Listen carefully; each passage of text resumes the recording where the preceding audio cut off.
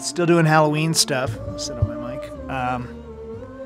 It seems like in the last few years, in the last 10 years, a lot of Halloween sound effects have added more zombies, a lot of zombie culture, and vampires too.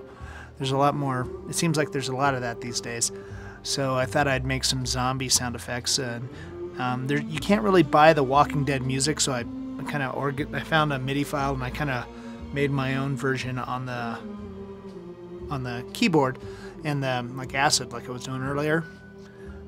And I'll get to that in a second. But right now, when you do zombies, in my experience, you need like 4 different zombies, and then you put each one in a different part of the semicircle when you're panning. So let's see. Here's my first zombie. I'm just gonna make it up, and you just got to repeat it for like 30 seconds. So.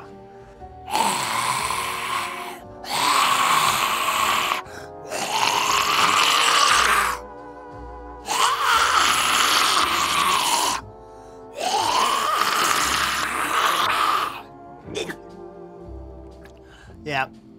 And then you do 3 more zombies and you just pan them all in different places. And then when you add the music and the sound effects in the background and then all your zombies, it sounds like this. So